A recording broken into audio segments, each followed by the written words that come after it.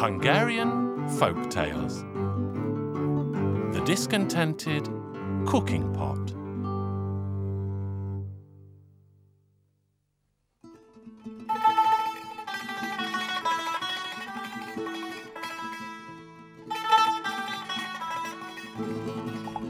The cooking pot was bored with boiling and bubbling all day, so he began to complain to the walking stick.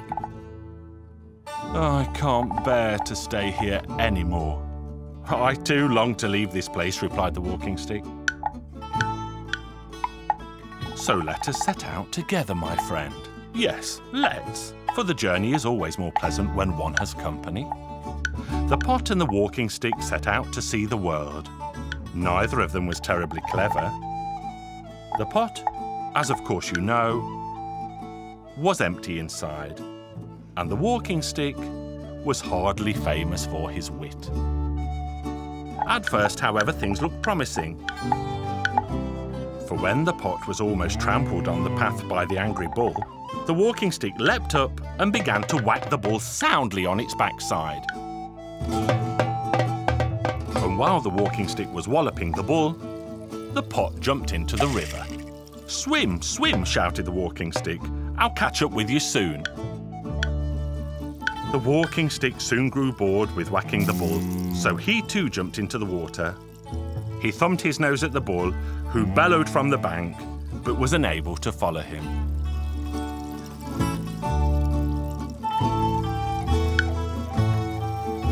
At the end of the village, the walking stick came across a pack of stray dogs. And when the dogs attacked, the cooking pot shouted, whack them, my friend." And the stick gave the dogs a sound beating. And as they continued on their way, they came across the terrible monster of the mines. The monster of the mines was terrified, for he had never seen a pot and a walking stick out for a stroll all on their own before.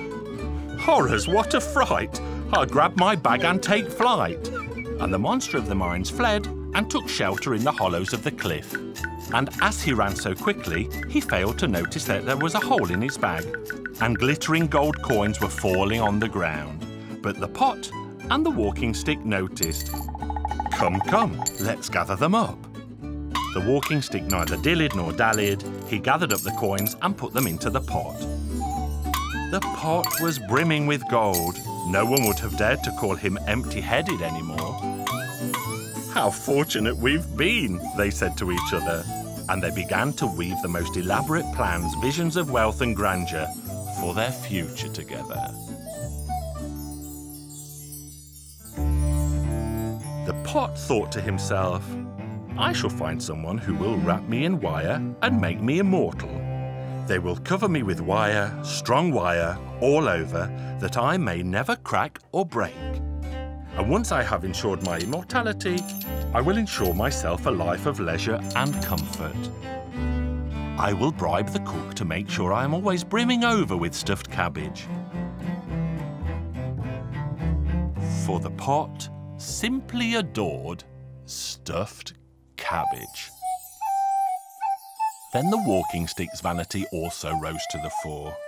"From now on, I will be a great lord, and after I have split the riches with my friend, I will find a skilled blacksmith and have a golden button made for my head." But then again, he thought after a moment, if I had all the gold we found to myself, I wouldn't have to content myself with a mere button. I could have my entire head covered in gold.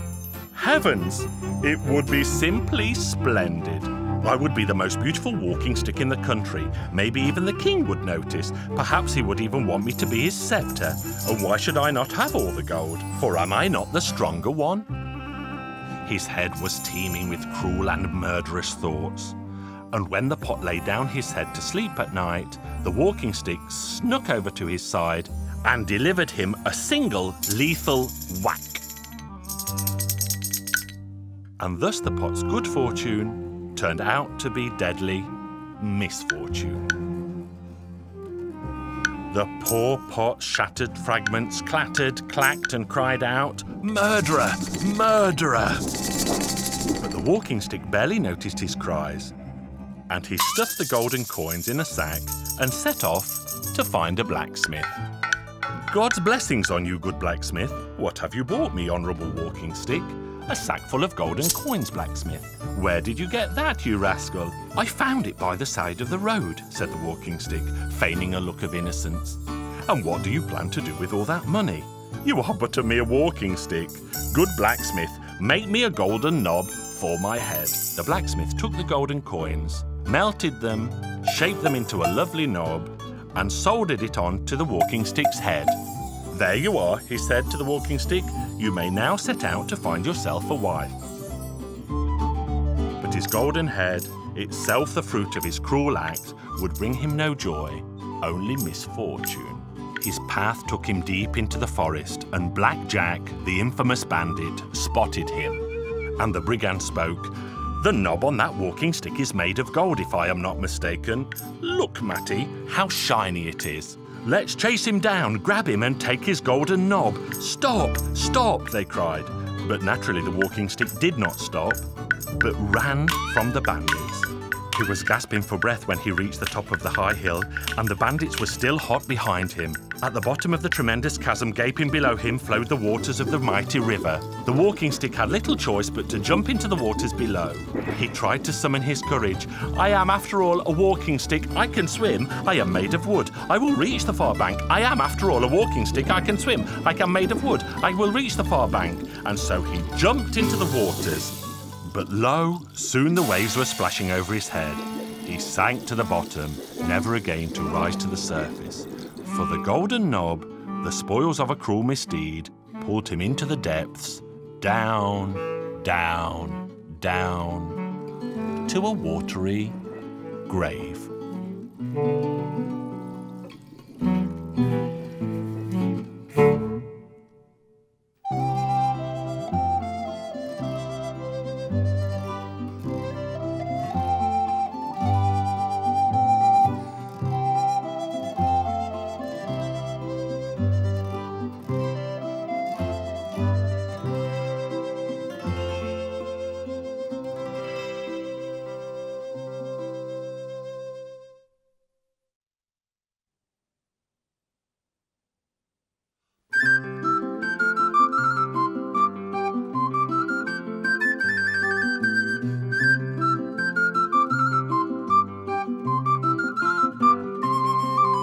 Hungarian Folk Tales.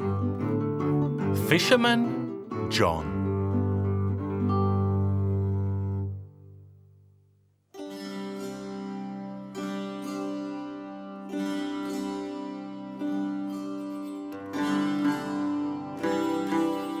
By the banks of a mighty river stood a fisherman's hut, and in that hut a fisherman lived together with his wife, but alas, they had no children. One moonlit night, the old man went down to the river, and he cast his net. Suddenly he saw something approaching on the waters, and it shined like a star. He watched as it neared him. And what did it turn out to be? A small coffin. And in the coffin lay an infant child, fast asleep. He lifted the coffin from the waters, placed it in his boat, and took it home to his wife. "Look what I caught in the river." And lo, he showed her the beautiful golden-haired child. "We have no children of our own," he said. "We are old. We will raise him, and then we will have someone to care for us." The old woman agreed. Time passed and the child began to go to school. The school teacher had a scrawny little horse. He said to John, for that was the boy's name, "Little John, tell your father he could buy this horse." So John ran home full of excitement and told his father. "Father, my school teacher has a horse for sale. Let's buy it." "We don't need a horse, son. We have neither hay nor oats. How would we feed it?" The boy said, "It could graze in the woods by the banks of the river." So they bought the scrawny horse, and the horse grazed in the woods by the banks of the river. One day, the horse spoke. "Listen, John, at the edge of the village there is a small house. In it, a worn saddle. Ask the owner to sell it. If he won't sell it, steal it." The owner gave John the saddle, for he had no need of it. And little John took it home and put it on the horse's back. Then the horse said, "Go, John, to the edge of the village. There is an old bridle bit. Buy it, and if the owner will not sell it, steal it." But the owner would not sell the bit. So John stole it. Again the horse spoke. "John, go to the village. There is an officer there who has a rusty sword, and if he will not give it to you, steal it." The soldier gave John the sword and told him, "Polish it until it shines. Be a soldier." John returned home, and again the horse spoke. "Master Fisherman John, tell your father to buy you new clothes." The old man said, "Son, I cannot buy you new clothes, for I have no money." But John insisted and told his father that he would pay for the clothes. So his father agreed and bought him new clothes. Again the horse spoke. "My dear John, polish the harness, the bit and the sword, then clean the saddle and put it on my back." He continued, "My dear Master John, you have a younger sister whom we shall bring back." John, however, insisted that he had no sister. The horse said, "Yes, you do, at the edge of the neighbouring country. She is locked away and only rarely sees the sunlight. Climb on my back and we shall set off." They went to the edge of the neighbouring country and found the house where the girl was locked away. There the horse spoke. "John, kick the door 3 times. If it doesn't open, strike it with your sword 3 times. If it still doesn't open, look around to see if you can see anything. And if you do see something, jump on my back." "I see an old woman," said John. At that, the horse took off at a gallop, racing along as fast as thought. When they reached the banks of the river, the old woman appeared behind them on a long stick carrying a broom in her hand. And when the horse jumped to the far bank of the river, the old woman struck the surface of the water with such force that the waters parted. She cried out, "Lucky for you that you got away!" Then the old woman went back. The horse said to John, "My dear Master Fisherman John, we will set off again tomorrow, but you must be very careful." The next day they set off again for the house at the edge of the neighbouring country. John kicked the door, then struck it so hard with the sword that it burst open. He grabbed the girl's arm, but he tore her blouse and was unable to pull her out. Again the old woman appeared on the stick with a broom in her hand. John said to his horse, "The old woman is coming!" And the horse raced homeward as fast as the winds of a storm. When he reached the river, he jumped to the far bank. The old woman lashed out at him with the broom and struck the horse's rump, but the horse was still able to leap to the far bank. The old woman cried out, "If you ever return, I will have all of your teeth." The next day, the horse said to John, "Fisherman John, we won't go today, but tomorrow we shall. Today we must rest." Then he said, "Dear master, there is a tree in your father's garden with 3 apples on it. Pick them, put them in your pocket, and when we arrive at the house at the edge of the neighbouring country, throw 1 of them at the top of the door, 1 at the bottom of the door, and 1 at the middle of the door, but throw them so hard that you break the door down."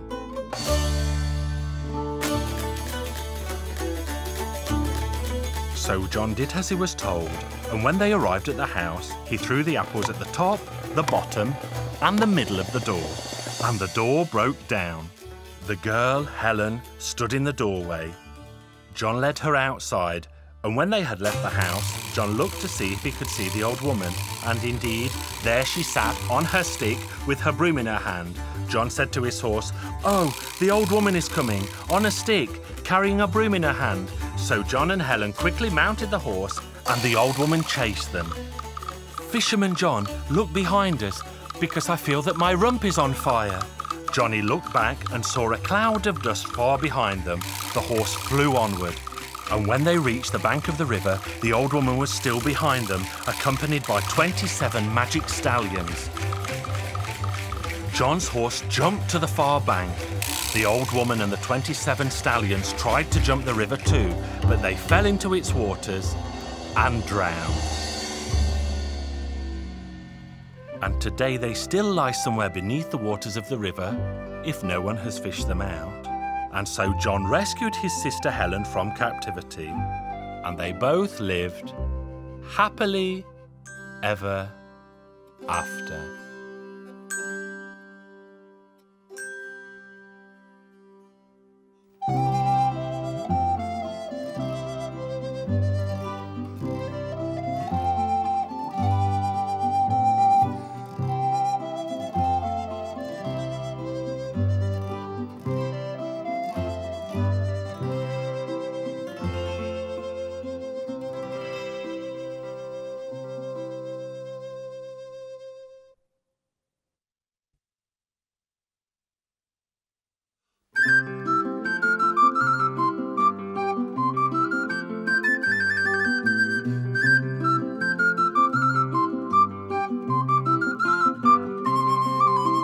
Hungarian Folk Tales. The Miraculous Bird.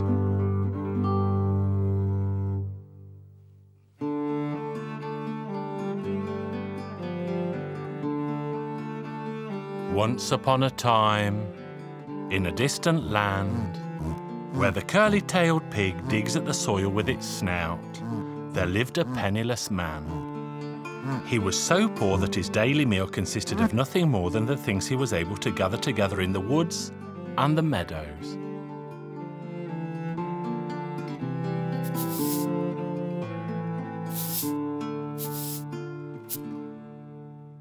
Once, when he was trying to catch a bird for his lunch, he caught a very beautiful crow. The bird was as black as night, yet its feathers shone like the stars. The man took the crow home, and his children were delighted. They put it in a cage and kept it and cared for it. The crow grew and grew, and eventually it became so tame that it ate from their hands and hopped about the room. One day a wanderer passed by.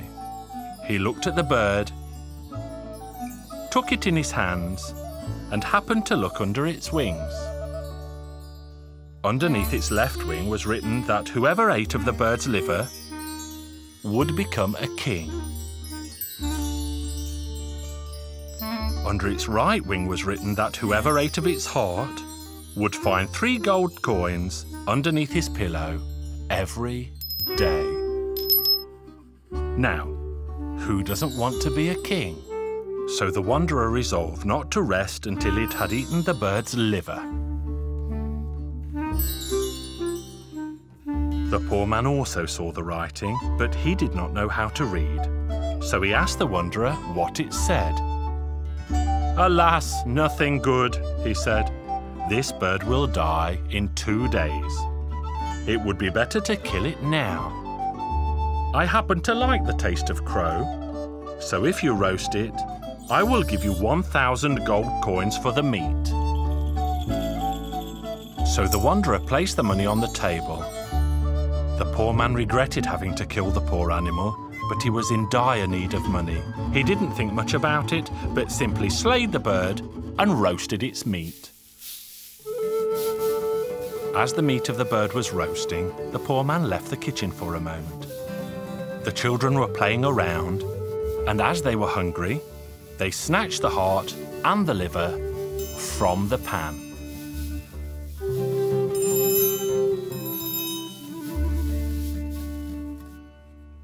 When they placed the meat of the crow in front of the wanderer, surely enough he could find neither the heart nor the liver. He was furious. "Hey, you wretched man, where is its heart? Where is its liver?" But neither heart nor liver were to be found. Well, not having found the heart, the wanderer realised that he would never become king. He jumped up, not having eaten a single bite, and left. The poor man despaired. He regretted all the money he had lost. So he told his sons that they should vanish from his sight and not return until they had gotten all the money back. How the 2 sons worried, but what could they have done? They set out to find the 1,000 pieces of gold.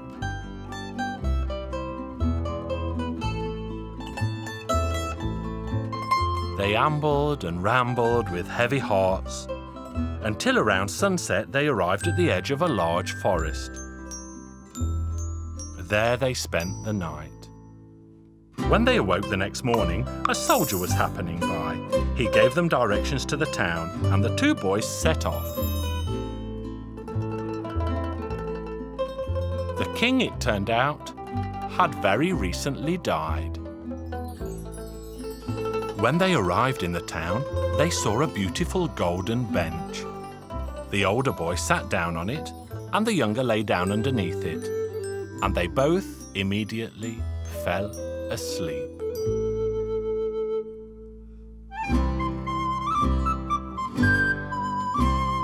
The next day, they awoke to the sounds of a large crowd of people who had gathered around them and were cheering them enthusiastically. The people took the two boys to the palace. The one who had eaten the crow's liver was immediately chosen as king. As it so happens, according to the customs of the town, anyone who didn't know that the old king had died and sat down on the golden bench would be chosen as the new king.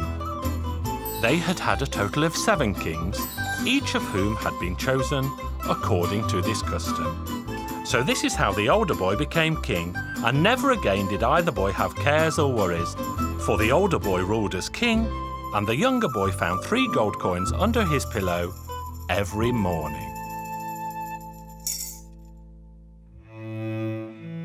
Their father, in the meantime, deeply regretted having chased his sons away, so he set out to find them. By the time he reached the town, he had become so poor that he was forced to beg.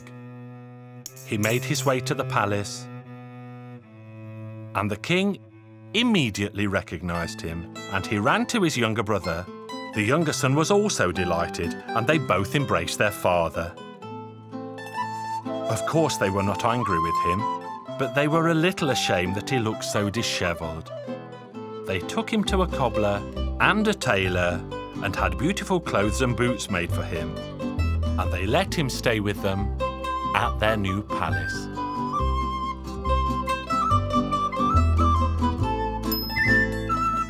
And together they lived happily ever after.